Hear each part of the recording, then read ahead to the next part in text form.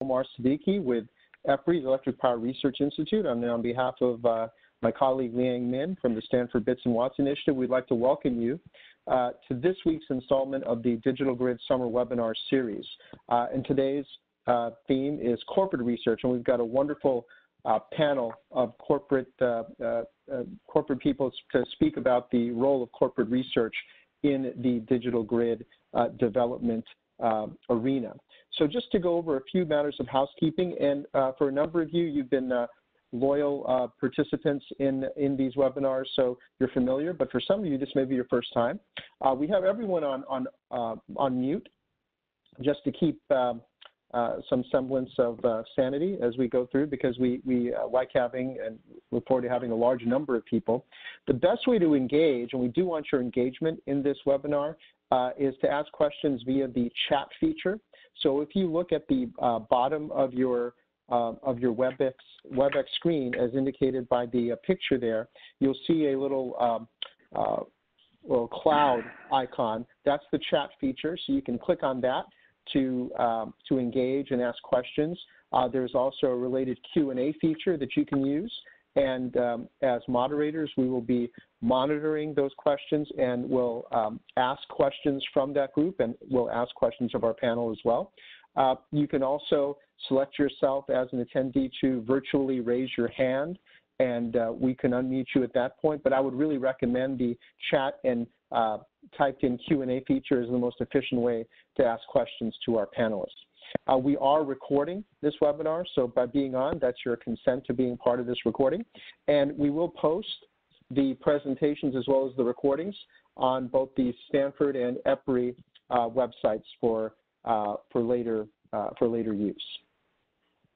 Again, we are delighted to co-host this, both EPRI and Stanford. EPRI, we're an independent not-for-profit research organization doing R&D in all aspects of electric utility operations, from generation through transmission, delivery, and end use.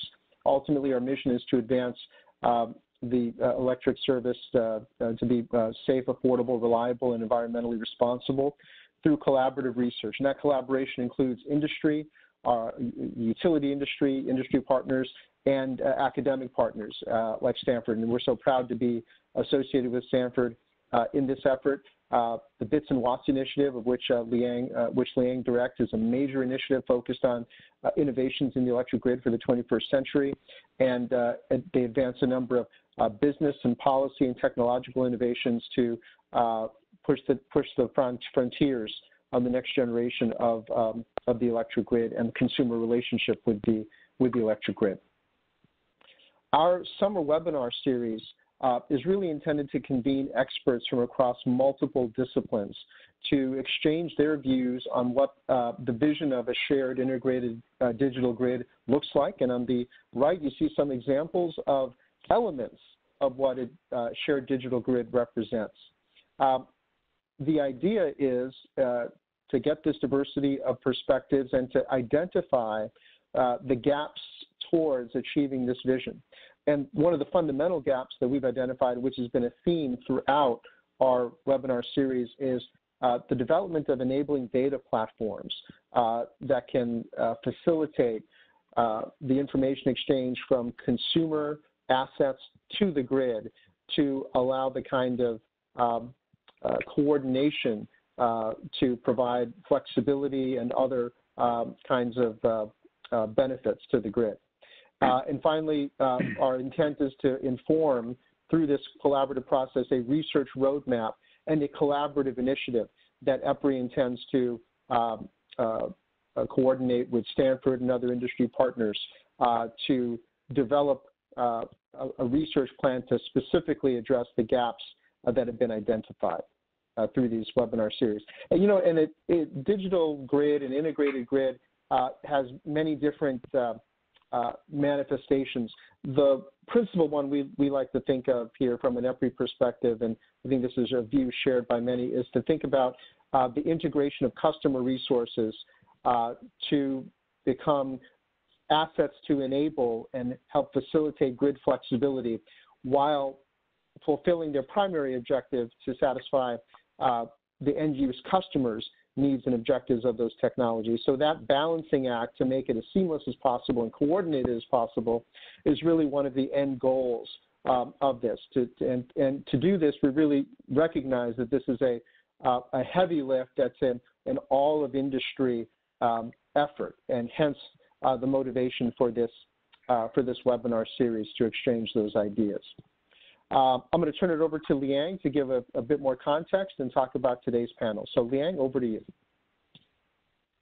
Thank you, Omar, and welcome to this webinar again. And just quick recap what we have been doing in the last several weeks.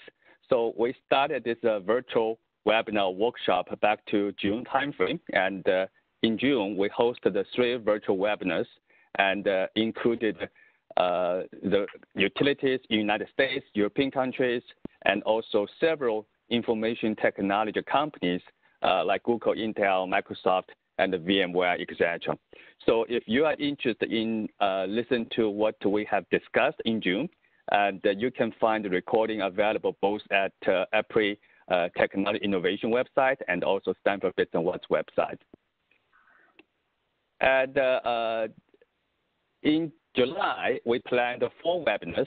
The first couple webinars we had in July is from the startup company. We had 1 panel with 3 distinguished startup companies, and we have a university panel and with Stanford and Dartmouth University. Then we had the government panel last week with the Department of Energy and NERDA and also California Energy Commission.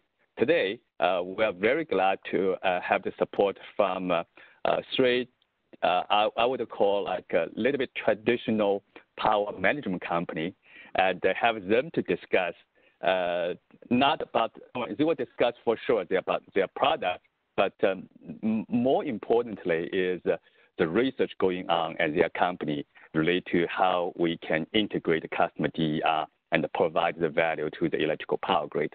And next week, with the polling we had a couple of weeks ago for the interest from the audience, we are going to have the panel talk about the value of resilience from customer DER. We have Stephen Watts from Department of Energy and also ComMed and Southern Company specifically discuss some of their pilot project for the community resilience efforts.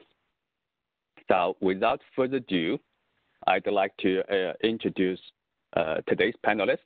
And again, we put together a distinguished panel for today's conversation. And the first, we will have Michael Regelski from Eaton to kick it off. And Michael has 2 hats, and he is a Senior VP of R&D responsible for intelligent power management solution. And also on the business unit side, he is the Chief Technology Officer for Eaton's electrical sector. And he has a long career in the power management industry, and he joined Eaton in 2015. Before Eaton, he was Vice President for System and Control Engineering at UTC, Building and Industrial System. And before UTC, he was a VP for and Assistant, was eventually be bought by United Technology in 2005. And upon joining UTC, he had several executive positions responsible for global security products and for power management products for UTC as well. And our second speaker is from Hitachi, the digital arm for Hitachi Vantara, and have a Milli Gurung, and she's a Senior Product Manager for Energy Practice and Digital Solution. And she also has extensive career in enterprise software and information technology area. And she leads Hitachi Vantara's digital transformation strategy, and also lead the business customer engagement with the Hitachi customer to deploy this technology on the field. And before Hitachi, Milli, she spent 6 years and building different IoT Internet of Things application solution on the Predix platform with GE and she worked at GE Digital and also Big Hills of GE for the smart manufacturing and oil gas industry. Our third panelist is from Siemens Corporate Research.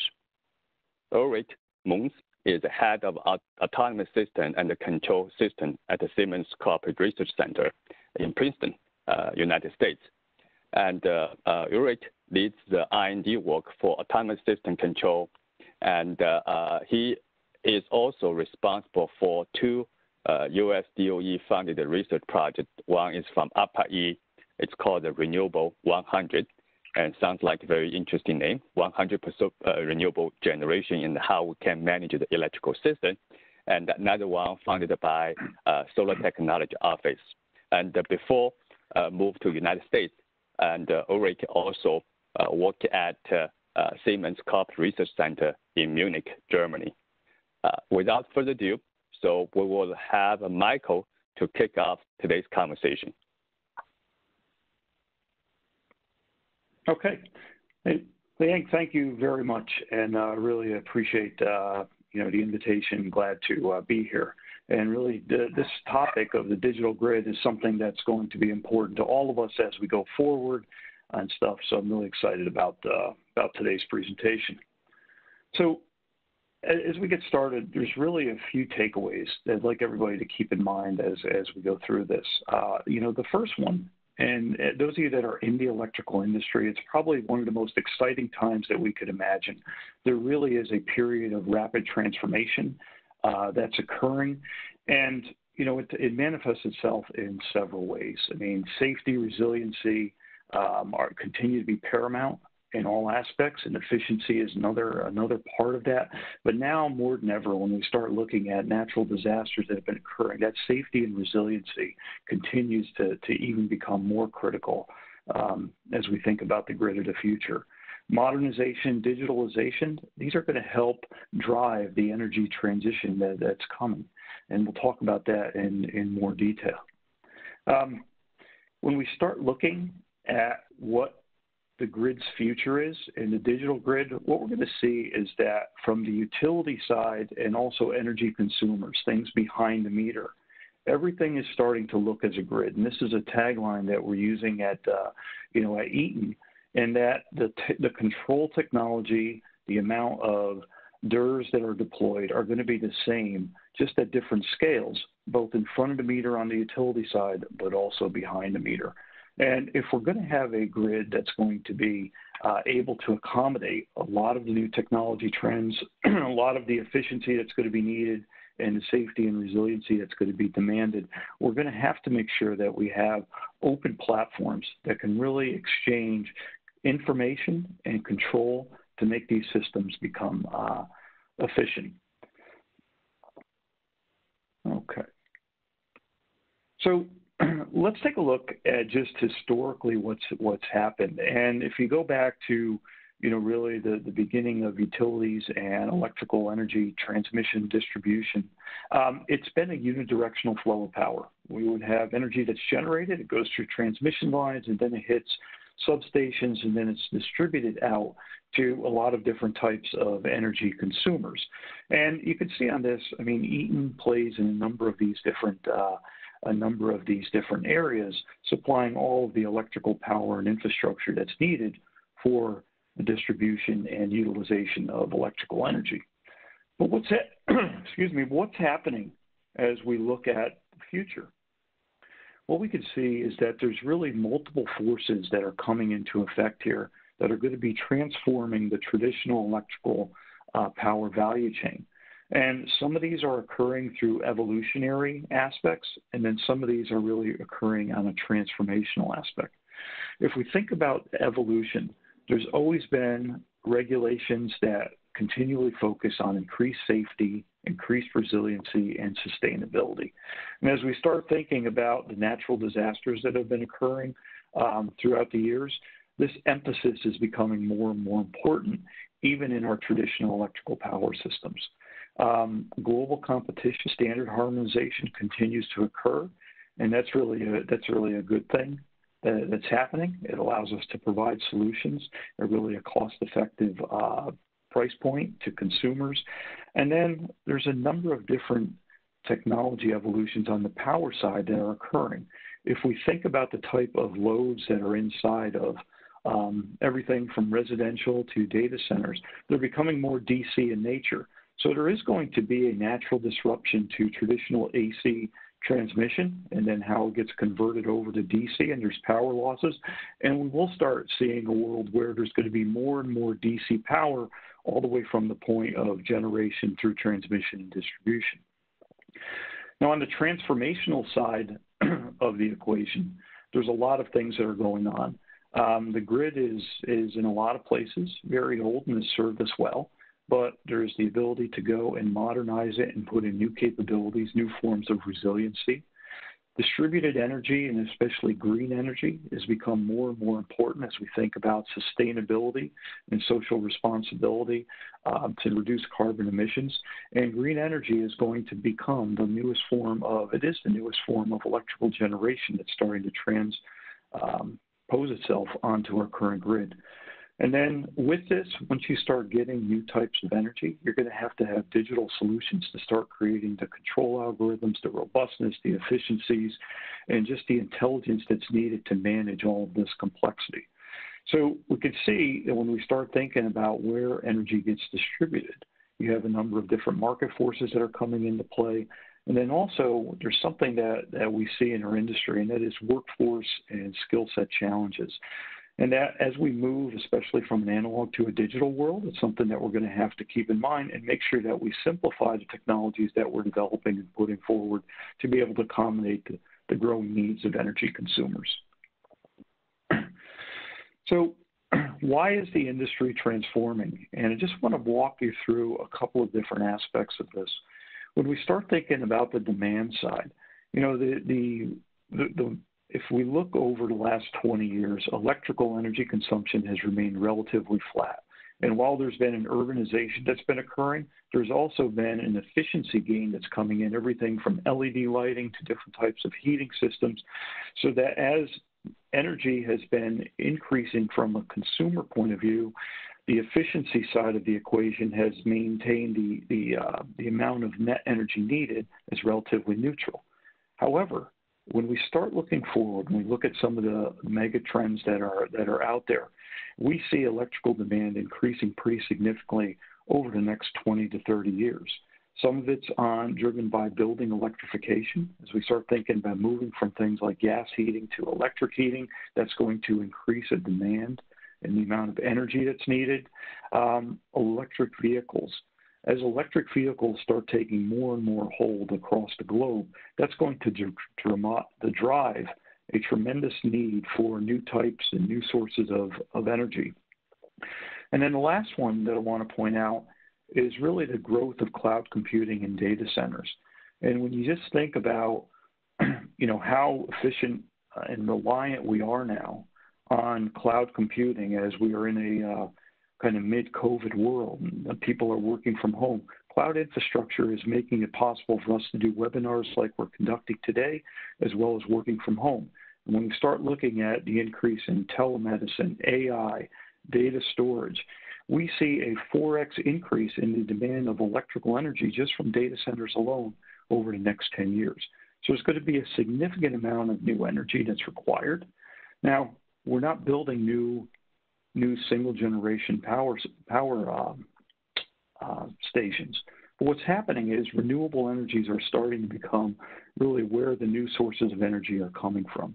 And we see renewables accounting for over 50% of the generation over the next 15 years. And along with that, storage is going to be needed because we want to make sure that we're harnessing the power of this renewable energy and using it onto the grid.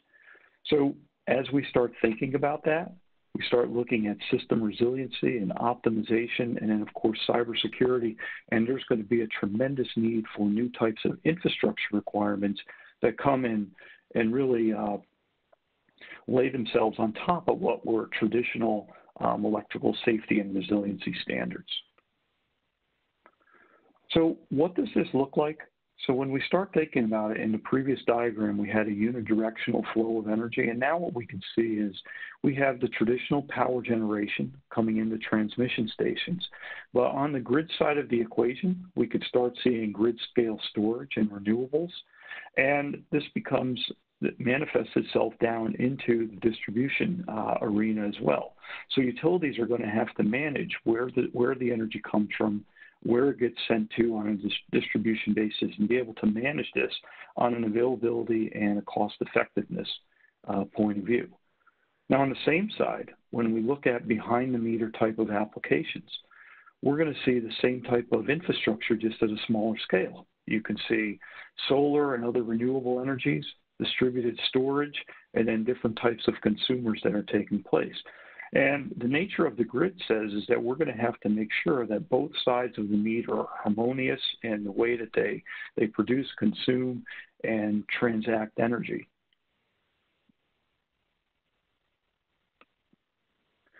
So how does that happen? How do we make sure that as we move forward and everything starts to look like a grid, that we have the right set of infrastructure in place to make that happen? And this is where the notion of a digital platform and digital technologies that transcend both sides of the utility as well as behind-the-meter applications come into play. This is going to be needed to make sure that we have the right infrastructure for on-demand planning, decision support. There's going to be new types of business models that are created. And really, I think the one that's probably going to become just as critical as functional safety in the electrical industry is cybersecurity infrastructure. We have to make sure that the same amount of standards and the same disciplines that we have towards functional safety are in place for cybersecurity aspects, so we're protecting ourselves from any kind of unauthorized access, both in front or behind the meter, as the grid becomes more digital. So I want to talk a little bit about what is a digital platform and just go through a couple of different layers. This may be laid out in a different way than you may have thought about it in the past, but I want to start with two aspects, and that is open and scalable. Any type of digital interchange that's going to connect both utilities and power energy consumers is going to have to be open. We have to make sure that there's standards in place to allow for the seamless flow and integration of information, and that's what's going to allow us to grow at scale and really do it in a cost-effective manner. So what's the role of a platform? Well, simply put, it collects, aggregates, and analyzes data. But there's multiple layers that are made up to it. And if we start at the bottom layer, when we think about the electrical layer at the physical grid, this is all of the controls and apparatus that are out there that allow us to go and produce, transform, and distribute energy and protect electrical systems. It could be capacitors, capacitor banks, transformers, circuit breakers. These are all the things that are out there making sure that electrical energy flows safely. The second layer is really some of the most critical, and this is where a lot of time has to be spent to make sure that we have standards and common interfaces in place to allow for the effective open communications of these devices and the data that it's going to generate, so that we can go in and create it, store it, aggregate it, transmit it, and make sure that this is used to make real-time and informative decision-making. And then last piece, if we do this right and create the right layers of a digital platform and all the information, now we can start building the applications that provide all the command, control, and decision-making that's needed to help go and govern the electrical system.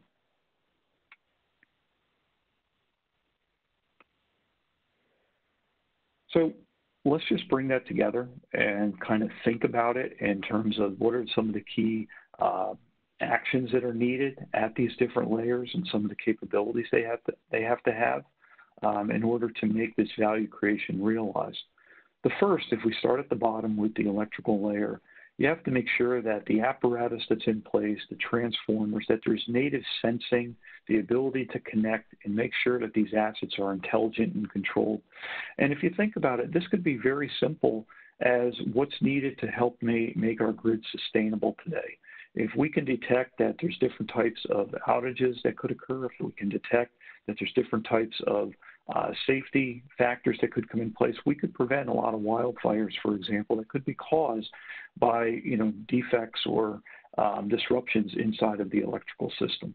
So we have to make sure that at that base layer, all of the products really are sensing the right type of information, they're connected, and they go from electromechanical assets to now becoming digitally native intelligent assets. From there, making sure that we have the right interfaces and the right type of data dictionary, if you will, that allows us to seamlessly exchange information across multiple vendors, across different participants, different companies and stuff, so that we can then go and make this information actionable inside of a utility and also inside of a work site. So, making sure that the platforms are cloud connected, networked, there's data security. These are kind of the bare bones minimum must-haves. And then we have to make sure that we can access this data remotely, we can monitor information and get the insights and analytics out of it that are needed to make the right solutions available for customers. And then lastly, if we do that, we build the right foundation, now we can start creating the right solutions to make sure that we have a safe, reliable, and efficient energy transition. Okay, so I want to just kind of bring this to light in terms of a couple of examples. And this is how we're thinking about corporate research, and we believe that it's not just a matter of corporate research, but it's a matter of partnering with our national labs, of partnering with organizations like EPRI, as well as universities and other companies. But if we think about this, and this is a program that we're working with at the Solar Energy Technology Office at the DOE, and it's looking at how do you take all of these different type of behind-the-meter distributed resources and make sure that they're connected, make sure that they're intelligent, and that they're going to be good participants onto the digital grid of the future. So a couple things we're trying to do is be able to make sure that we're more dynamic and we can make sure that we have the right type of decentralized bidirectional grid growth that's going to be needed.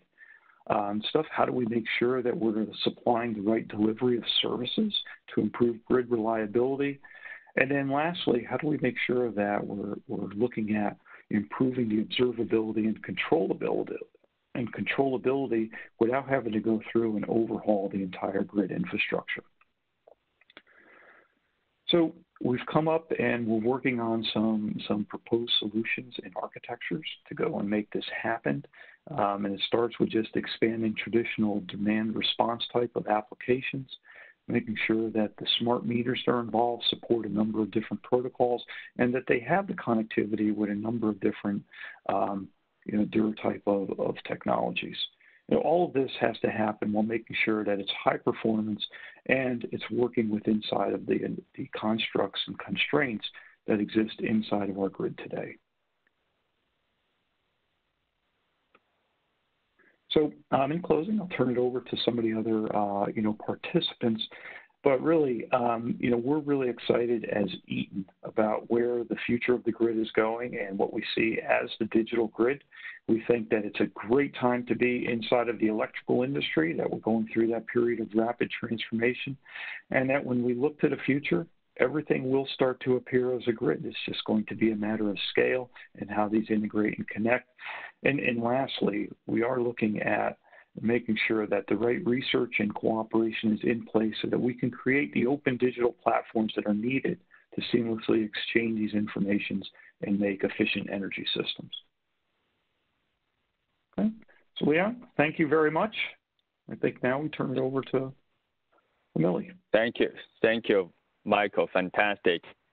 Just quick reminder for all the audience, if you have questions, you can type your question on the Q&A or the chat features or window below.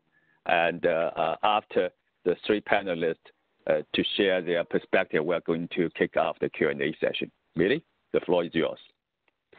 Thank you, Liang. Firstly, yes, thank you, EPRI, for having me here, and team Bits and Watts from Stanford as well. Really great presentation, Michael. Thank you for setting the context. And to folks tuning in from anywhere today. Good morning, good afternoon, good evening. My name is Milli Gurung, and I am the Senior Product Manager at Hitachi Vantara, driving product strategy and digital solutions for energy, specifically for power and utilities companies. Let's see if I can move. Oops, sorry. Just a quick glimpse into Hitachi. As I mentioned, I come from Hitachi Vantara. Hitachi Vantara is a wholly owned subsidiary of Hitachi Limited, a Japanese multinational Japanese conglomerate with a revenue of $85 billion annually. And as you can see, Hitachi globally invests about $3.5 billion every year on research and development. And we have about 119,000 plus global patents to date worldwide. Oops, I'm having trouble going back and forth. Sorry. All right, so I think Hitachi today is really uniquely positioned for the digital transformation to deliver real value to our customers. It have over 100 plus years of developing operational technologies like power generation, transportation, construction, medical imagery technology, and so forth. And we also have about 60 plus years of informational technologies around traffic control systems, storage, communications, now big data and analytics. So in other words, really the technology foundation for IoT. And IoT essentially is really about the integration or the convergence of both the physical and digital worlds that can result in big social and economic impact. And our deep expertise in OT and IT is really driven by our strength in innovation. And some of you may have already heard that Hitachi acquired ABB Power Grid, and a new JV was formed as of July 1st this month. So ABB Power Grid brings a lot of that OT expertise that are really around energy management solutions, apart from just the large, high voltage transformers and so forth.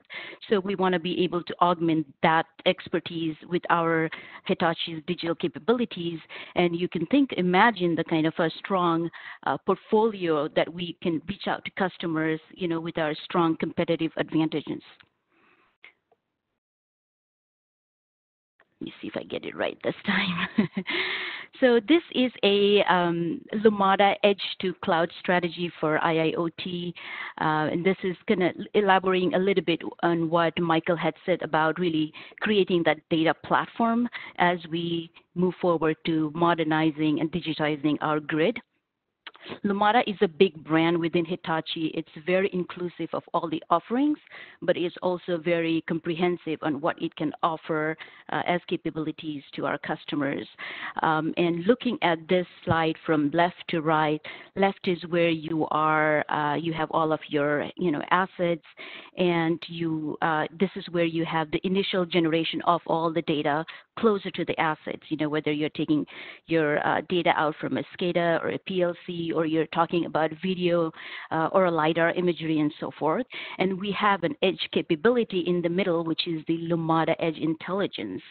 This is sitting really close to those assets that are generating a lot of data, and hence doing a lot of data processing and doing data management. You are able to store and persist and forward, and be able to also provide the real-time analytics at the edge. And edge, can mean a lot of things to a lot of people, depending on where you're sitting at, what context and perspective you're applying. But in this context, edge is really a software stack, which is hardware agnostic, and it can run on a small footprint device like a gateway within your plant network, or you can scale it to run at a hardware appliance in a data center or in the cloud. So with that, I'm going to move into the Lumada Data Services. This is where we bring in the data, whether you're running the data on on-prem appliance or into the cloud, or any of these infrastructures, or all of these infrastructures, and be able to do anything from data integration to do that AI model management, doing data cataloging. And speaking of cataloging, Hitachi Vantara recently acquired a company called Waterline Data, primarily with the expertise on data cataloging, which is really following the data, governing the data throughout the life cycle of the data. So understanding the data lineage, providing the overall data governance, and really around the data sovereignty as well. And on the bottom here is data lake services. And data lake is primarily the capability to generically store all of your data information that you aggregate in a much more cost-effective way. And most of the data lakes today are, really based on Hadoop and similar types of framework where they scale with compute and processing in a linear fashion. But with our Hitachi's Lumada Data Optimizer for Hadoop, you're able to intelligently tier the data so you can continue to use your offline storage data in a object stores like Hitachi Content Platform, and be able to cost effectively use your Hadoop clusters for much more real-time data that you need insights on. And at the very far right is really the insights area. This is where we develop solutions or applications to really help customer challenges and really help customers drive outcomes. And as part of the energy solutions, as part of the energy insights, this is where I'm primarily focused on today. And moving on. And this is really building up from this earlier slide, as you look at the customers today, and depending where the customer is today in terms of their digital maturity or wherever they are in terms of their digital transformation projects, we have capabilities we can offer to really meet the customers in their journey today. So level 1, level 2, level 3, and level 4. Level 1 is really around that data management and integration. This is really the first steps to unlocking the value in the digital power grid, and moving on to level 2, where you have much more insights of your data. When you talk about your assets availability, reliability, utilization, really to provide a single pane of glass view across all of your assets. And here, we have solutions like video analytics to be able to provide situational awareness, doing intrusion detection, perimeter security, geofencing, and so forth, really around not just the physical aspect, but really around the workplace safety as well. And then, of course, cybersecurity is managed services to really help the utility customers in terms of being compliant with the NERC SIB requirements. And most of the customers, at least the ones I've talked to today, really fall under that level 1 and level 2. And moving on to level 3 is really where you see much more, AI-driven models and data science and predictive analytics. This is where you are looking to really focus on the overall, operations optimizations to help significantly reduce your overall O&M costs by using predictive capabilities. So you go from being reactive, preventive, to really much more predictive and prescriptive, to be able to understand what should be the next steps to really help mitigate some of the challenges you're seeing today. And from level 3 to level 4 is, what we call this game-changing advantage for our customers. This is where you go, where utilities really want to incorporate the customer centricity as part of the value chain, look at the overall system optimization to really drive the business insights and be financially optimized. And the solutions around this area is really around power forecasting, load forecasting, understanding the DER and energy storage, and be able to provide that consumption data points back to the customers. And And as I mentioned, with this joint venture with ABB Power Grid, we do have a lot of that portfolio under energy portfolio management, under market intelligence, that we really hope to, work together to reach out to the customers who are looking to benefit from that combined portfolio today.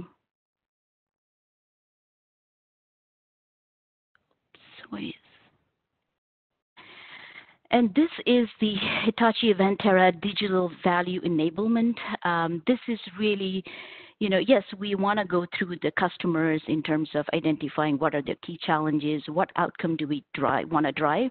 And this is the framework that we use when you actually want to go and talk to our customers. So this is really an advisory-led consultative servicing where we meet with a broad stakeholder in an organization and be able to identify what are the challenges, what use cases, be able to help them prioritize these use cases, and go through what we call it value engineering, which is really establishing what would be the ROI and based on some of these use cases that's been identified. So it's a vision to value in about 12 weeks, where we work with the customers and the SMEs in really understanding and getting a value in about 12 weeks. And from there onwards, that's sort of the MVP version. From there, we can assess, and if the customers really sees the value, then we work on further scaling the applications or solutions. And this is one of the implementations we're doing today in our one of our customers in EMEA. I can't name the customer name, but it's a utility customers, both have with energy and water.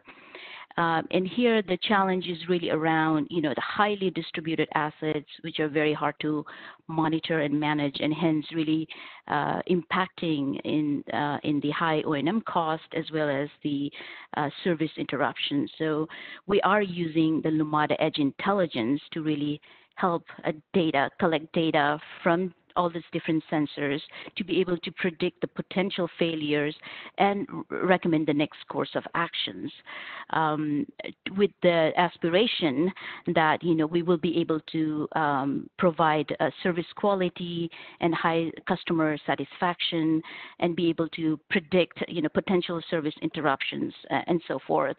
And this is right now really in the middle of the deployment. As you can see from this diagram here, it's very tiny, but Lumada Edge Intelligence is really used in the context of a gateway, which is doing a lot of data aggregation, and then it's steering the data forwarding to the GCP Google Cloud platform.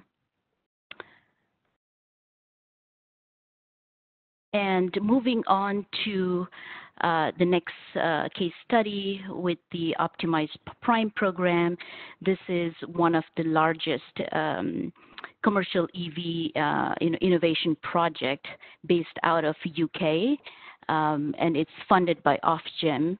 And Hitachi Vantara is leading the project, and there are other partners as part of this consortium.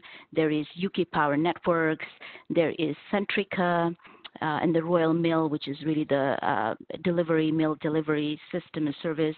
And then we also have Uber in the process. So this project really aims to develop the cost-effective strategy and how to minimize the impact of the commercial EVs on the distribution network, right? How do we quantify and minimize the network impact of this commercial fleet, and what infrastructure in terms of networking or charging or IT is really required to enable the EV transition at scale? So we're about 18 months into the project. It started back in January 2019, and because there's been a slight setback in terms of delay, not having all of these private hire vehicles like Uber because of COVID-19, and hence the project's been kind of extended up to February of 2023. And right now we're working with 220 EV fleets today to really help understand what are the behavior of all these EV fleets today, whether they're taking the EV back in the residential area at the end of the day to charge, or you're talking about the fleet in a depot like Royal Mail, which we're working with 220 today. And then there's a scenario of mixed charging, with Uber, that you get to charge during the day in some of these depots, but at the end of the day, you come home and, use the residential charging to be able to do that. So, how do we get all the telemetry data, trip data, and to really understand the customer behavior and be able to scale this whole transition of the electrification as well? And moving on to this, bear with me, I know it's 10 minutes. This is my last slide. This is a glimpse into some of our key R&D projects in flux today, primarily in North America.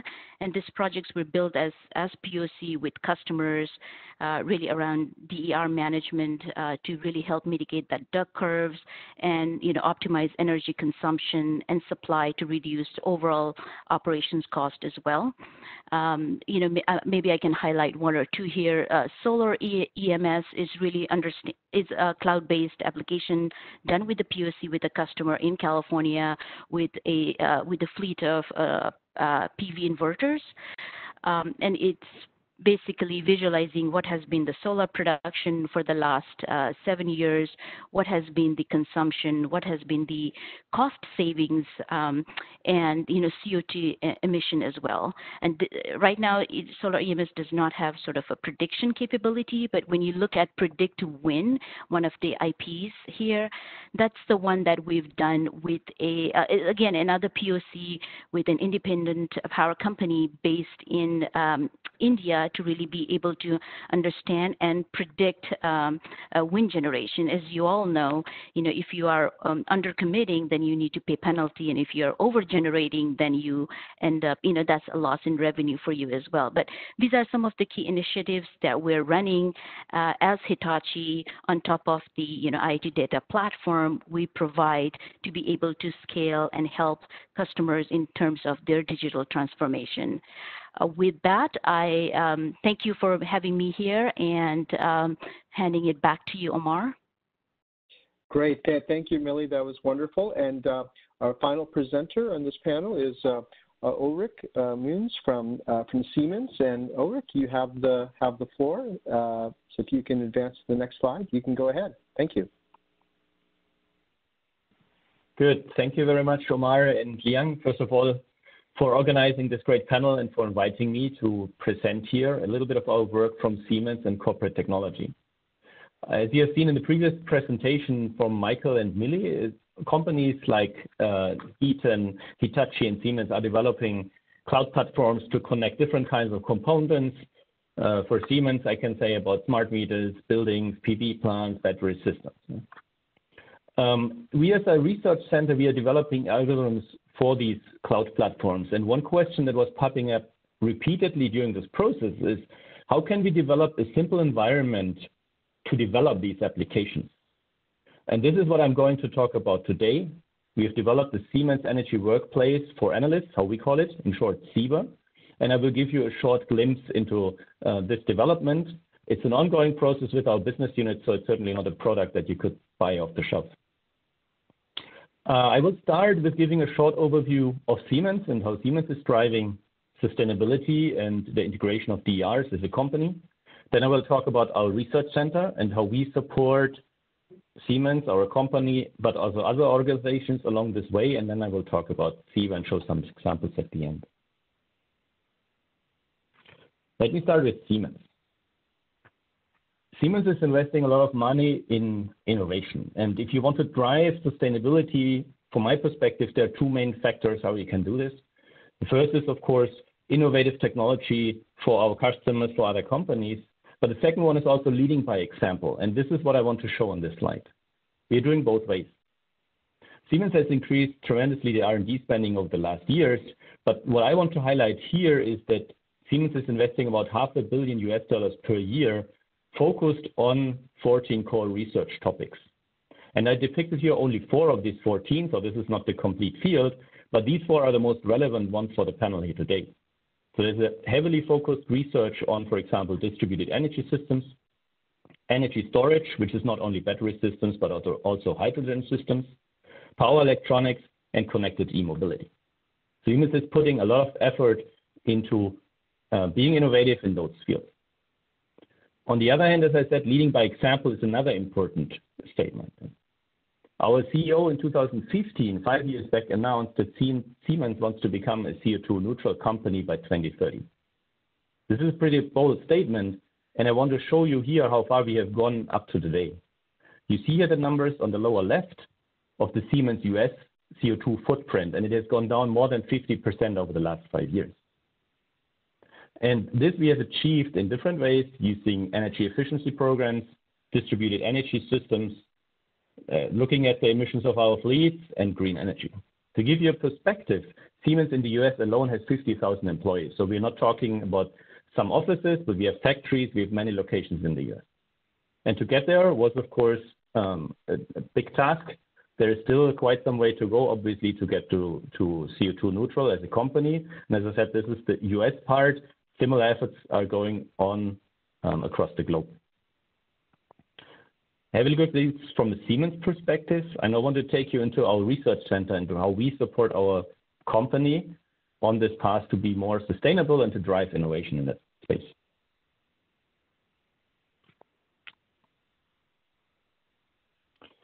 You see here a map of the US with different projects that our research center has been or is involved. We are supporting our business units in 3 different ways. First of all, we do consulting. Then we support our business units with product and solution development. And then we do real research, for example, in US Department of Energy funded projects. For the consulting, you see here a few cities that we worked with in the past to develop strategies how to become sustainable in the next 20, 30 years. So we compare different technologies and provide studies to these cities to make sure that they pick the right technologies, whether it's new programs for the buildings, improving public transformation, building wind and solar farms, and so on and so forth in order to meet their targets. The second one is working closely with our business units to develop new products and solutions. And I want to highlight here Galapagos Island on the lower left. Siemens has built there a hybrid power plant with diesel generators, battery system, and a PV plant. And the system is able to operate the island to supply power to the customer there without any CO2 emissions if you turn on the diesel generators. The particular challenge there was, of course, how do we make sure that the system actually runs 24/7 without interruption if you turn off the diesel generator, and I guess most of you are familiar running a system, even though it's a relatively small system, with zero inertia is quite a challenge. It's running now since almost 2 years, very reliable, no issues, and it was a close collaboration, as I said, between our research center and the business unit. And the third category is DOE-sponsored research projects. Michael was mentioning some of those projects that Eaton is working on. We have also multiple of these projects. I just want to highlight here our project with Hawaii. Liang mentioned it briefly at the beginning. I'm leading an RPE-sponsored project, which is looking into the operation of Hawaii, big island, with 100% generation from wind and solar. So how can we actually demonstrate an operation of this island if you turn off all synchronous machines? I also want to highlight here again, I mentioned before, the 2 components, innovation and lead by example. If you look at the right-hand side of the slide, you see Princeton, and this is our office. And we are also trying to lead here by example, not only for our company, but also for other office buildings by converting our own office into microgrids. What you can see here on the next slide is a brief overview of the structure of this microgrid. So we installed a PV system on the parking lot with a battery system there. We installed a new building management system. We have EV chargers, microcontroller, and a cloud connection. And again, this is for us a 2-sided approach. On the one hand, we want to do innovative research and demonstrate it on our building. As an example, I usually use the term that we are the guinea pigs of our own research. If our algorithms do not provide the right results, then lights go off. And there are different fields, as you can see here on the slide, Internet of Things and performance monitoring and analytics, of course, 2 very important fields. On the other hand, as I said, leading by example, we want to become CO2 neutral as our office. We're not producing during the day, in particular now with a lot of sun during the day, more electricity over the day than what we consume. And this is, of course, also a blueprint then for other office buildings for Siemens, but also for other companies, for our customers. And with this, I want to take you into the cloud space. I'm not going into the details Siemens is offering, as I mentioned at the beginning. Siemens is offering many different cloud applications. I will talk here only about the Siemens Energy Workplace for analysts. And this is using our MindSphere environment, which is used by Siemens to collect all the data from different devices and then provide more insights for our customers. So what is SEWA? What is the Siemens Energy Workplace for Analysts? On the left-hand side, you see again a picture from our office in Princeton. And of course, what we want to achieve there, if we are operating the system, is we want to have an understanding what is going on in the system and how we can increase the plant performance. This is what we care about as a plant manager. On the other side, we are also the data scientists and the researchers who want to develop interesting algorithms. Combining these two is a quite challenging task. As was mentioned earlier today, the communication interface between the real assets and the smart algorithms, this is actually a heavy workload. And this is what SEWA is providing. It gives you access to raw data from real plants, in our case from our Princeton office, and an easy coding environment where data scientists can use Python-like language in order to program algorithms to create insights into what is going on in your plant, monitoring how to increase performance, or just visualization of the results, maybe the CO2 reduction thanks to the installation in our system.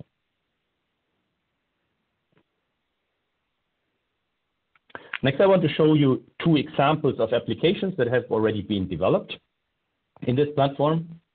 One of them is a PV soiling app. So what you can see here on the left-hand side is soiling of PV panels. And obviously, many of these PV panels are standing in very dry areas. So soiling is definitely an issue for many of these plants.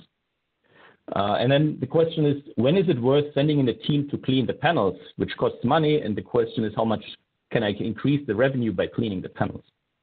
So we developed an app, which you can see on the right-hand side, a little bit of the data, which is estimating the daily losses that you create by the soiling. And then, of course, you can decide, the operator can decide when to send in his team for cleaning the panels.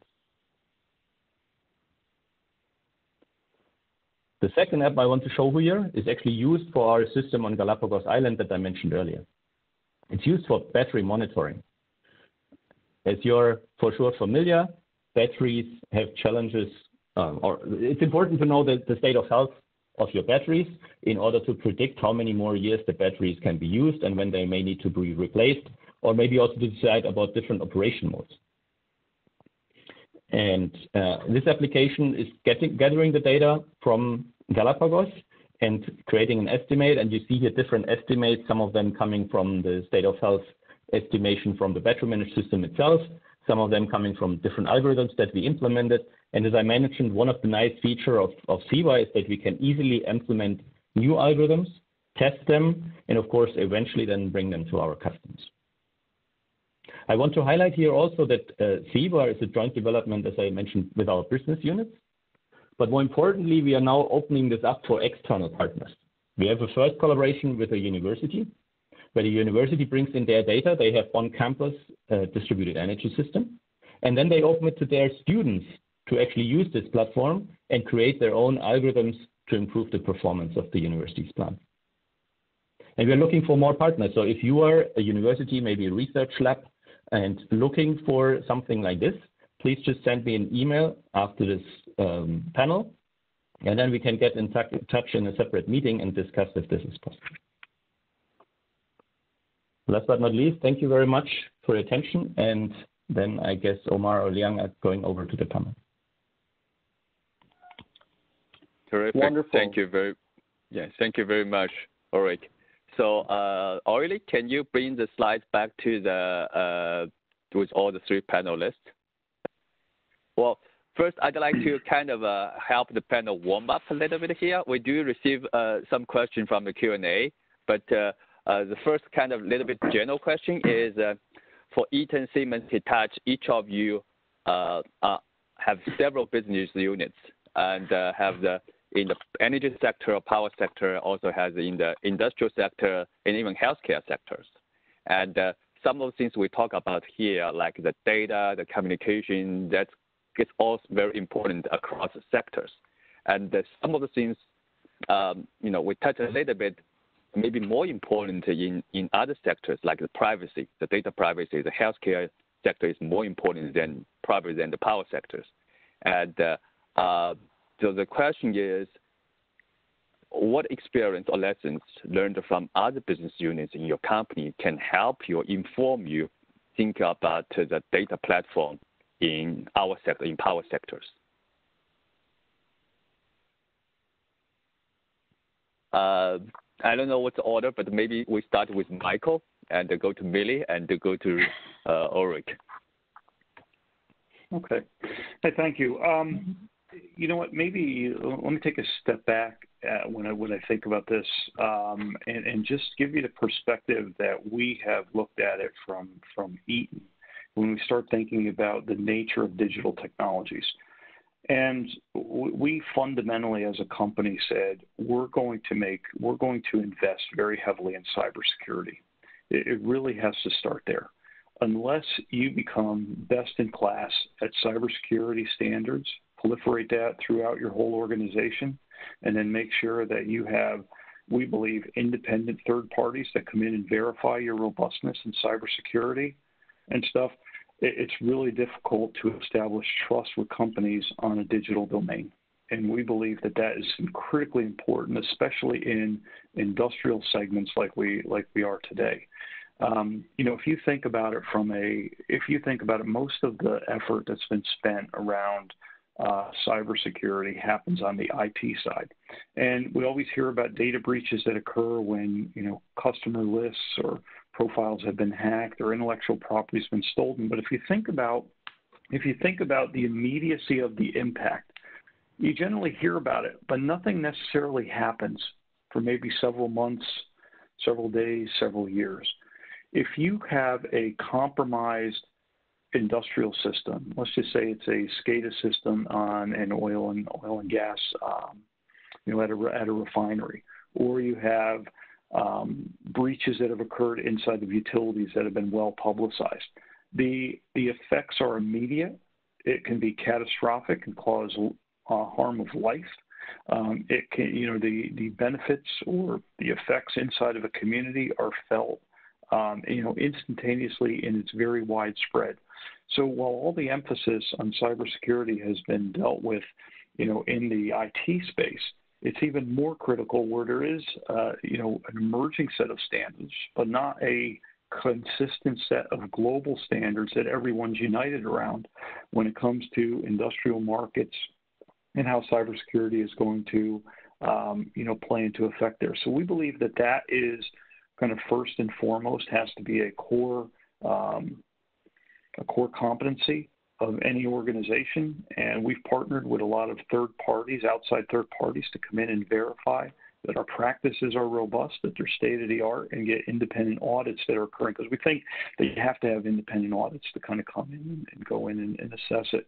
And right along with cybersecurity is also the aspects around data privacy. It's becoming increasingly important, and from some of the other markets that we play in and benefits we've learned on the IT side, you have to make sure that the right amount of restrictions are placed on the data, how it's used.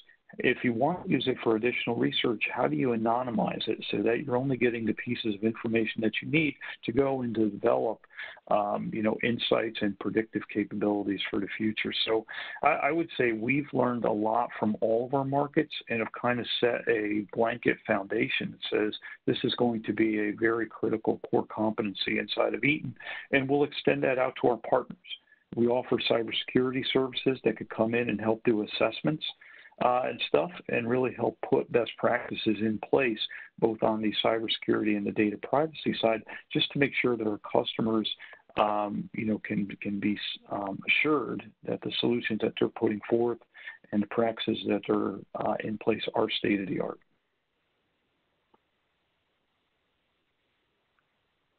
Thank you, Michael. Yeah, I think cyber and the privacy are great. We heard a couple of times in the previous panels last several weeks are very important. So just for audience information, in middle of the second half of August, we are also putting another panel specifically to address the cybersecurity and the privacy issues. Fantastic. Let's go to Milli.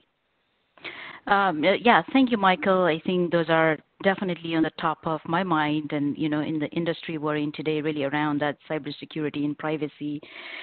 And if I were to try and answer these questions in a slightly differently, from my experience as one of the key learnings in the industry when you compare utilities in manufacturing or healthcare, it's really around lack of customer centricity. I think utilities today really lag behind in terms of, articulating what the customer really wants and really articulating customer experience in the value chain, right?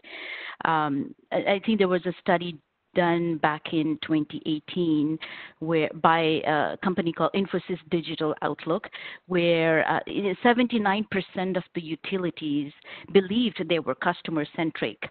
But the catch is there's only 7% of the customers in that really share that perspective. So there's a huge gap on what utilities thinks is their version of customer centricities versus the customers, like ratepayers like you and me and the others.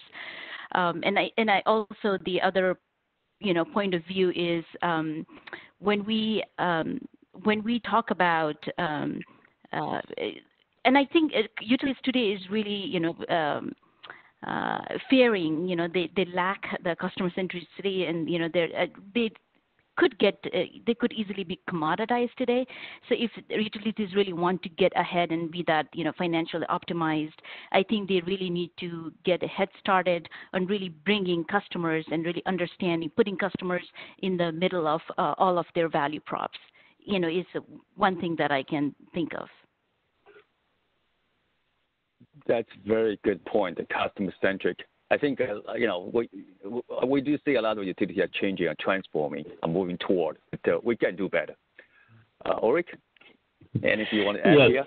I mean, obviously, I agree with what Michael and Milli were saying concerning cybersecurity and standards that we need. I would like to highlight the difference that I see between different domains, right? There are certain, let me call it maybe base technologies. I think Michael was calling them communication. This is something that you can more or less easily transfer from one domain to another. But there are also other challenges which are more difficult to transfer from one domain. And I want to give you an example. In industry automation, when you're automating a factory, usually all or most of the components come from the same vendor. You have usually closed systems, and connecting it to the cloud is a completely different story than connecting an energy system where you have different components from different vendors. You have was mentioned before the privacy of the data, so you have different owners of the different assets. So there are completely different challenges compared, for example, to industry automation. And I believe also in healthcare systems, at least within one hospital or a group of hospitals owned by one company, everything is owned by one company. So there are only, I would call them maybe base technologies or these underlying IT technologies. They are more or less common across different domains. Other solutions really have to be developed domain specific. Great. That's a great question to get this kicked off. Thank you, Ulrich. Actually, building on that, I want to go back to a framework that Michael introduced, and that was Michael, your discussion about the layers of a digital platform, the electrical communications, so data collection layer, and the organizational software layer. And I thought that was very helpful. And I was just curious, really a question, maybe starting with Michael, but for all of you, is where do you see the biggest challenge lies in the framework of those layers? Is it in that organizational software layer when we talk about this notion of data coordination, particularly to the point that Ulrich just made about dealing with an environment here in the context of the utility work, trying to integrate resources on the customer side, where you've got a very heterogeneous environment of devices from countless manufacturers, not just on the grid side, but on the consumer side in homes and buildings and vehicles. So again, maybe question to Michael first. In the context of those layers, what do you think the biggest challenge is, and what can be done about that? And then same question for the rest of the panelists. Let's say, so there's challenges all over the place, Omar. Let's let's start there. Okay, and you know what? It depends on where you are in the cycle and the deployment of solutions inside of your facility. And let me just, rather than say where the most is, I'll actually answer that, but I'll answer it last. Let's just talk about the complexities that you have across those three layers. Okay, the first, if you just start with kind of the electrical layer, there's a lot, when you think about assets that a utility buys, and it could be a pad mount transformer, a pole mount transformer, it could be reclosers, et cetera. These assets are capital expenditures that are expected to live for 20, 30, 40, even longer lifespan. So you think about the age and lifespan of electronics, okay? It's not meant to be that long. So you got two challenges. You have a lot of infrastructure that's in place that isn't equipped to be digital natively. So you can't necessarily get information. You can't detect if there's a crack in a transformer and, you know, the insulation material isn't holding up. I mean, a lot of that's physical inspection today. So the first real challenge is just digitization of the assets themselves. And I think the second thing is we have to realize that even if you digitalize the assets, the business model is going to have to expand so that there's a constant refreshing of the electronics that goes in there. Because when you think about cybersecurity, the electronics that you put in today, as computing power advances, aren't going to be able to withstand a lot of the cyber attacks of 10 years from now or 15 years from now, I mean, let alone 50 years, you know, from now. So that's kind of one problem that we have. The second, if we start thinking now about all of the assets that are out in the field, the next big challenge is collecting them all. So you have a very heterogeneous environment. You have products that come from a lot of vendors, and there's really a lack of standards in terms of what the data sets look like, how do they communicate and stuff. And I think at least having open standards is a good starting point. So every manufacturer publishes what these data streams are, allow people to go and integrate and bring that information in. And then as an industry, work towards what is this commonality among communications as well as data standards, so to give a customer a sense of ease that, you know what, when they buy these assets, they're going to be able to go and hook it up and collect information from anyone that's out there. And then the last piece is really at the solution level. Do you know that there's SCADA systems and stuff today that really, once the data's in there, it's proprietary. You can't get it out unless you're really paying a lot of high price fees and stuff like that, even if you can get it out, and then it may be a data extract. But when you start getting to the solution layer and stuff, just being able to open that up, being able to transmit and make the protocols available so that people can come and get the information out and exchange it openly. So there's challenges across all three, but Omar, to come back, I think that middle layer is really going to become increasingly important as assets become more digital in nature that sit on the grid. And then certainly the systems that collect information today, we're going to have interfaces out there allowing for the seamless exchange of information. Thank you. Milli, how about you? Sure. No, thanks, Michael. And building on to what Michael's talked about on really that middle layer, the data layer, looking at the utility infrastructure, it's not sort of an easy, rip and replace, right? I think that's when we see data standardization really help govern and establish a bridge for different kind of systems to be able to talk to each other, right? From the older systems to legacy systems, and the hardware to be able to talk to newer modern technology. And when you, being a Californian, wildfire prevention, vegetation management is very true to my heart, right? So when you look at the data. When you look at the sort of a multifaceted problem like vegetation management, you look at the data sources. You're looking at geospatial data. You're looking at temporal spatial data. You're looking at the fire outage. You're looking at the historical fire records. You know, when you look at all these different sources of data that you're putting into your system to be then, run your advanced analytics and algorithm. I think, the point I'm trying to get to is, yes, we have collected data, but how do you automate that data ingestion pipeline? Today, SMEs spend about 80% of their time doing sort of a processing, massaging, doing a lot of data curation. So how do you shorten this span of unproductive time by building an automated ingestion pipeline, which is very, very much metadata driven, policy based, so that you can automatically do data labeling, data annotation, tag your data, and then apply your semantic knowledge on top, so that it becomes meaningful to SMEs who can then use that sort of a data set for advanced analytics. And I think when you talk about applying semantic knowledge, which is basically a cognitive ability, that is your construct of a digital twin of an asset. And that's how we get into that ultimate intelligent grid, a digital twin of a grid.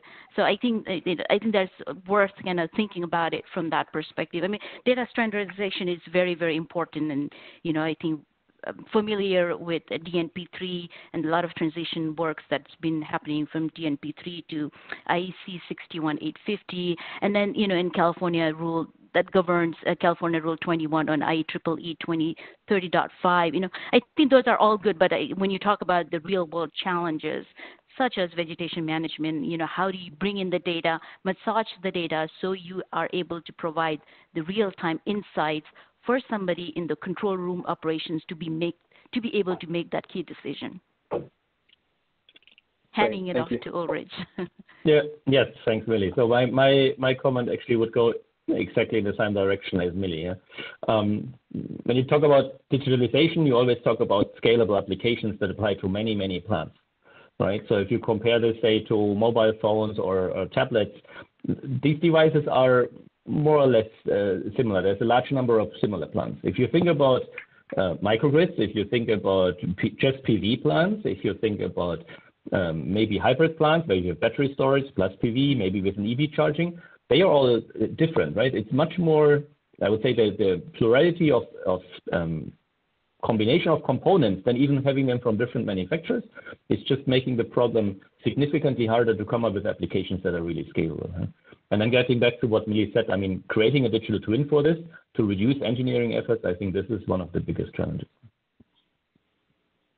Great. Perfect. I want to pick up one question from the Q&A, and it's kind of follow-on question on this one. So, Michael, you talk about on this slide, on specific slide that Omar touched on, you mentioned open and scalable data platform. We as a research organization, both EPRI and Stanford, we really love it. And the question is, what is the business model for a corporate company and look into this open data platform? So it's a good question, and I think that we have to learn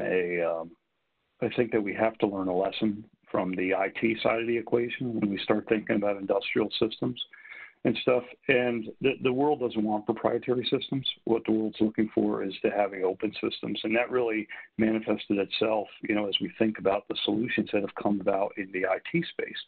Everyone wants to feel that they have a sense of choice and that they have a sense of being able to go and choose best of breed solutions to kind of come together. And I think really that's where the industrial markets are heading. They're just being less mature in their thinking. So if you think about it, those business models have translated into the IT space. You can have a best-of-breed solution that comes out and still become relevant in the market. And then also, just because things are open, you still can have access to data and charge for access to data if it's providing relevant value. I mean, ultimately, the customer determines if there's value that's being generated from this information and stuff. But the more that we can create these open standards and reduce a lot of the complex engineering that only slows down the pace of innovation and allows for the exchange of insight, the faster we're going to be able to grow. And, we look at that and saying that, growth is what's going to ultimately drive us. And if things that you want to charge for, you still can go and do that, and the market will ultimately, tell us whether it's going to be successful or not. But there's plenty of examples out there, in the IT world and in other industries that say that this is a viable path. Terrific. Milli, Ulrich, I'm not sure if you two want to add any comments here.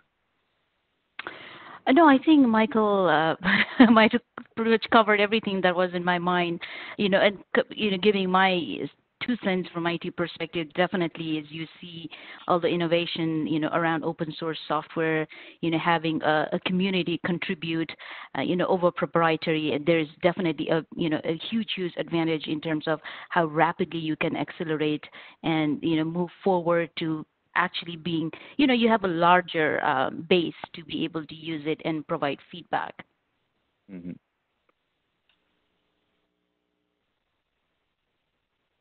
Ulrich, you are muted. Yeah, thanks. So that's what I just wanted to add. So the Viva platform I was presenting is actually looking in that direction.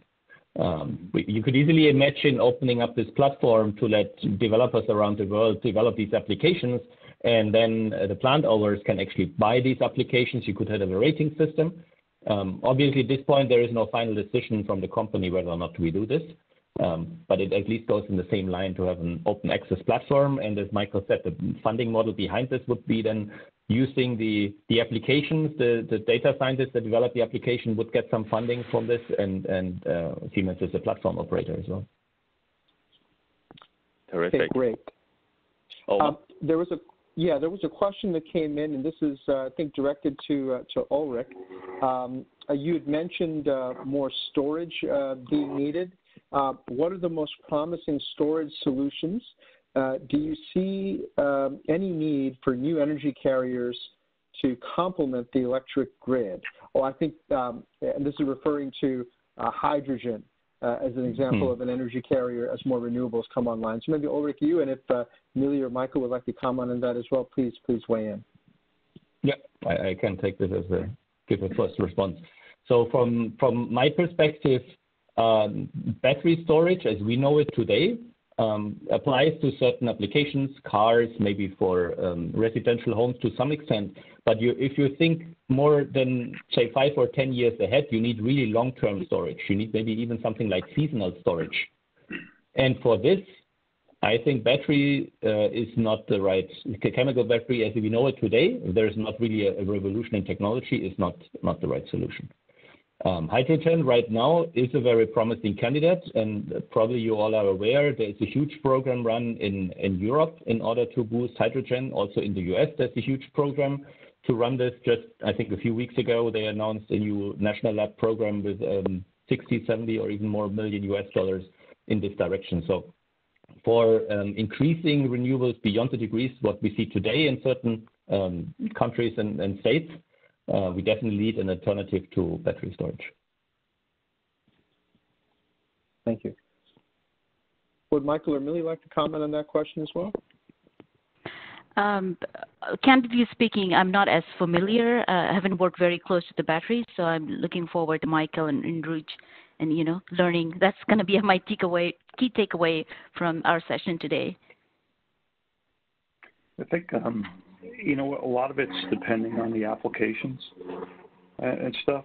I mean, we're seeing a lot of advances when we think about just lithium-ion batteries when they start becoming for, EVs and ranges are increasing and stuff. They are starting to become more cost-effective for grid-scale solutions.